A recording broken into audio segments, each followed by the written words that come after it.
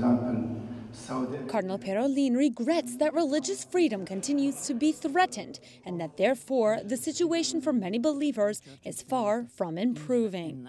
A brief consideration of the numerous violations of religious liberty on the global stage and the appalling number of innocent persons that suffer persecutions because of their beliefs, including many Christians, should leave no doubts in our minds that we are dealing with an aggressive attack that strikes at the very core of the enjoyment of fundamental human rights.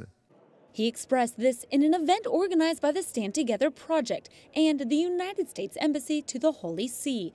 It was an occasion in which the Vatican Secretary of State also recalled the violation of religious freedom threatens the common good.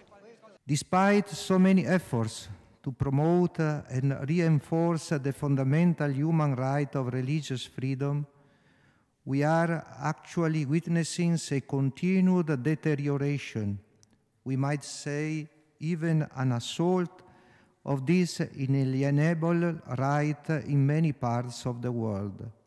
The host of the meeting was the U.S. Ambassador to the Holy See, Callista Gingrich. She insisted that protecting this freedom is urgent, and it is work requiring everyone's help.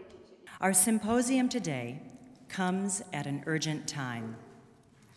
Unfortunately, for millions around the world, religious freedom is currently under threat or restricted entirely. All of us across governments, civil society, faith organizations, and media must work together to advance and defend this cause. Therefore, projects like Stand Together, which started more than 2 years ago, warn of the continuous violation of this fundamental right.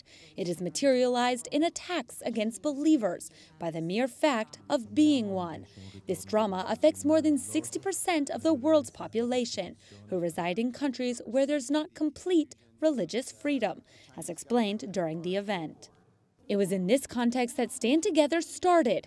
It's an awareness project uniting its forces with those of organizations such as Aid to the Church in Need. This pontifical foundation has worked for decades to raise awareness and be the voice of so many persecuted Christians. for example, groups